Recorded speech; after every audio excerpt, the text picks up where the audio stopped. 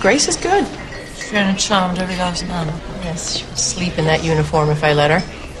We already have Kevin's sister passing out in her clothes at the house.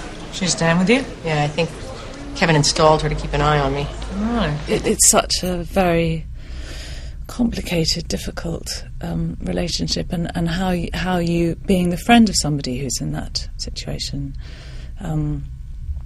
how to be a friend in the best possible way without either encouraging but at the same time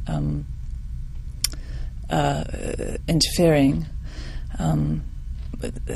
without exonerating what they do, or approving of it either. So it's a real knife edge. Oh, speaking of authority figures, Acolytus has offered me chief of the ER, in title only. Jackie's the most important, significant friendship of her life. I mean, I think for both of them it's a very, very intense and close and trusting relationship. As far as O'Hara is concerned, trust is being very key.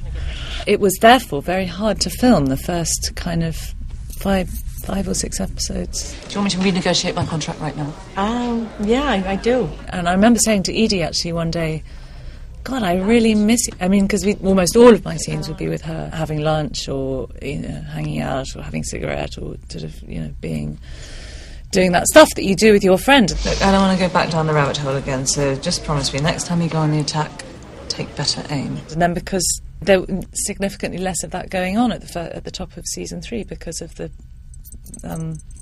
ripple effect of what had happened. Leave it alone. I'm sorry, I can just take it back. The characters were being separated, and I really missed getting the chance to act with Edie as well, because we were kind of not together. Your lunch is on me. Your friend is awesome.